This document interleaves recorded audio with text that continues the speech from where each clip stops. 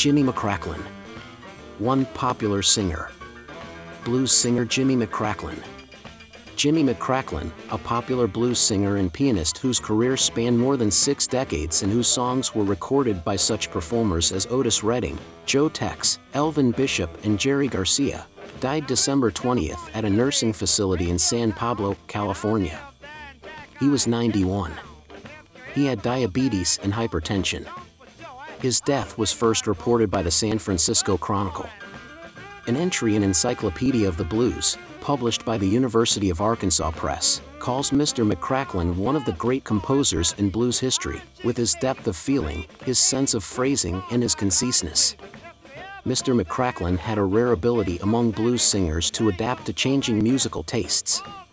While his earliest records from 1945 were sung to a lone piano accompaniment, his later records encompassed jump blues, rock and roll, and soul music. 2 series of hits. His most popular record, The Walk, 1958, a Johnny Dance record propelled by guitarist Lafayette Thomas's syncopated guitar hook, reached number 7 on the Billboard pop charts. The song garnered Mr. McCracklin an appearance on American Bandstand and charted again in 1980 in an almost note-for-note remake by The Inmates, a British band. Through the 1960s, Mr. McCracklin had a string of self-composed rhythm and blues hits that bridged the gap between blues and the newer Southern soul style. The songs included Just Got to Know, 1962, Every Night, Every Day, 1965, My Answer, 1966, and Think, 1965, which was later recorded by Garcia, of Grateful Dead fame.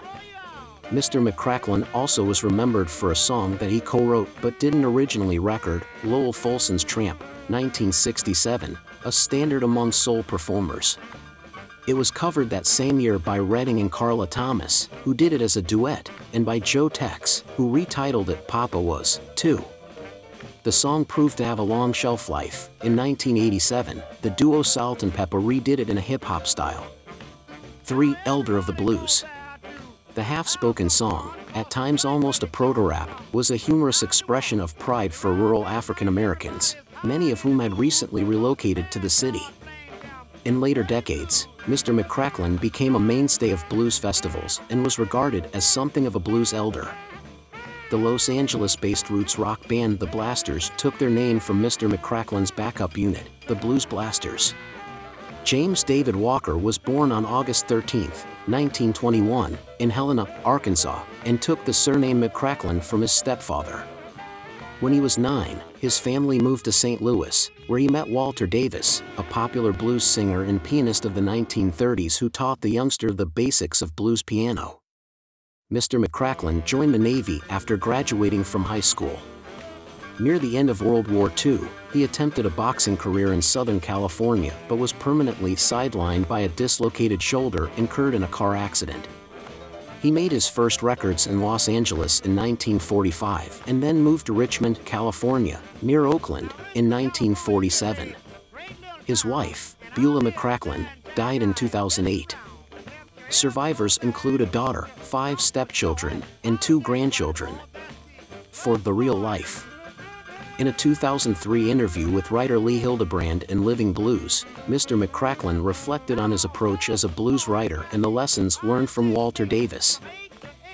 Davis, said, "What I write, I put the truth in there because I want to tell you about what happened to me could happen to you or what happened to you could happen to me," Mr. McCracklin said. "This is the way I put my lyrics together," he added. It's real life. Research, Vitor Hugo Lizard Leonardi. Hello friend, I am a big music lover and because I thought that without music I would be nothing in this life, I created this channel. The soul is the root of music, and in my humble view, everything we hear today of good music is related to the soul.